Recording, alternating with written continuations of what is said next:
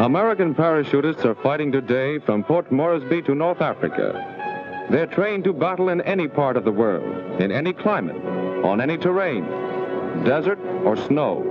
The training is tough. So is the job. Here's how a fighting paratrooper is made. Our man begins by learning to jump, to tumble, to fall. Here's a machine that builds bodies.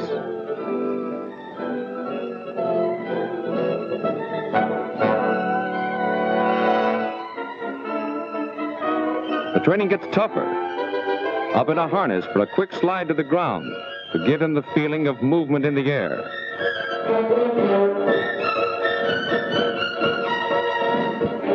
A wind machine is used to fill the practice chute so he can learn to handle his parachute on the ground.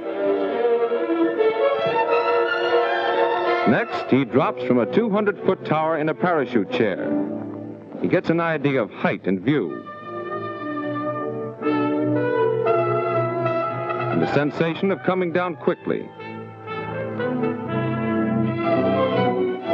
Now he is closer to the real thing.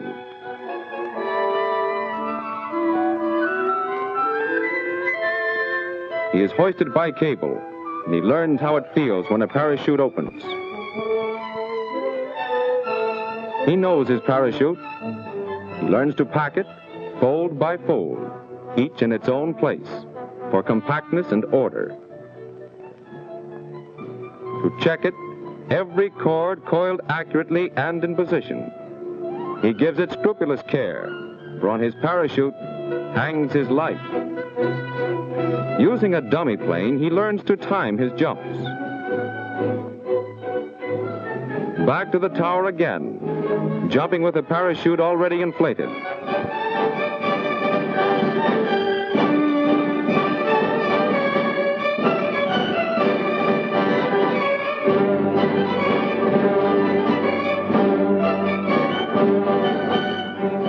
He's ready now and equipped with a helmet to guard his face from snapping rope lines and high boots to break the landing shock. He's up for final inspection. The plane is ready, and so are the men.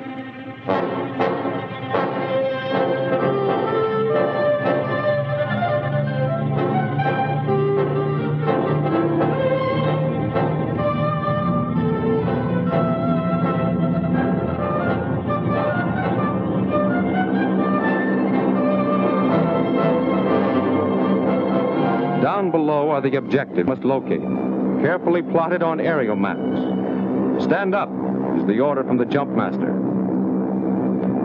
Hook static lines.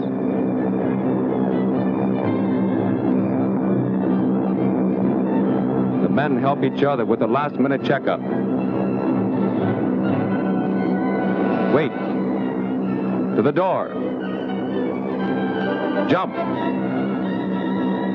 18 men in 10 seconds. Their first jump.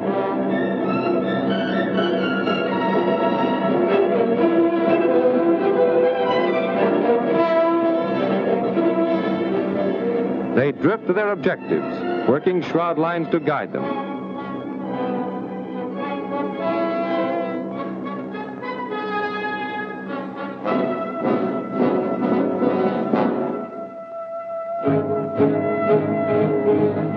Ready for action, with rifle and demolition kit. But a paratrooper must be master of many arts. He fights not only in Europe, not only in the deserts and jungles of Africa, but in the snows of the Arctic.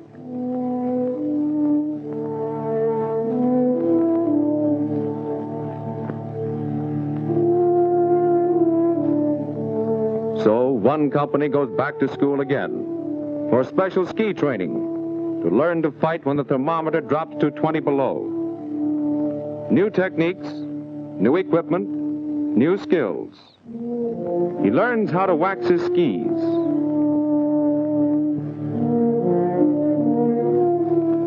First is the business of learning how to walk. Clumsy at first.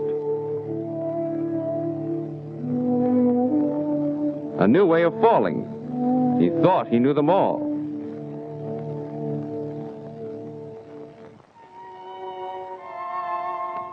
How to brake at high speeds.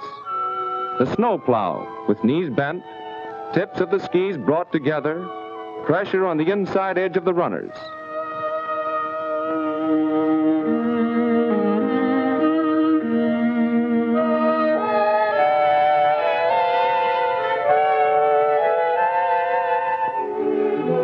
How to swing arms and shoulders from the hips so that he can do Christies and tempo turns downhill. But skiing is uphill work too. He learns the sidestep and the herringbone.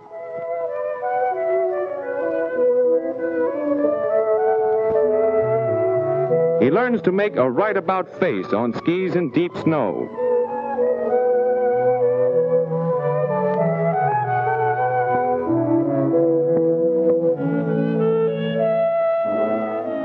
And this is how a column works its way up a mountain.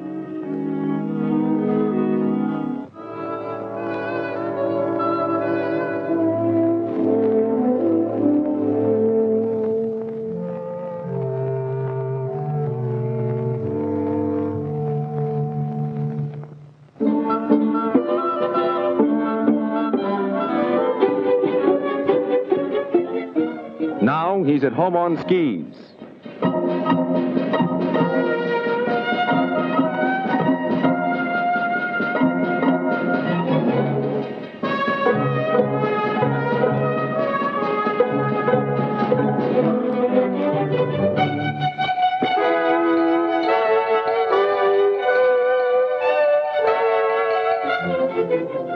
And the white suit issued for camouflage makes him part of the landscape. In combat, he will whiten his face, his pack, his rifle too. He learns how to live in the snow. How to trap down the snow into hard camping ground.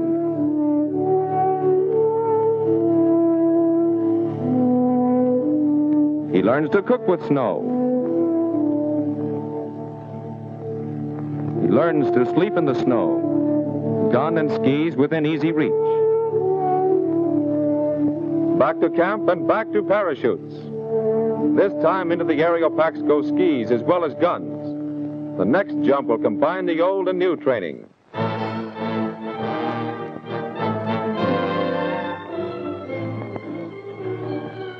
He's in the air now, and he's ready to combine his three skills: the fighter, the jumper, and the skier, product of a new training for a new kind of war.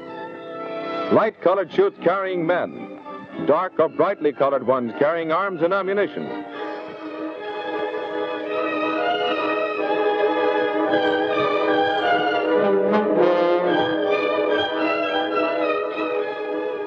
It's an odd graduation, this, into the strangest field of ultra-modern war. But these men are ready for it. Hand-picked volunteers, parachute specialists, soldiers trained to fight around the world.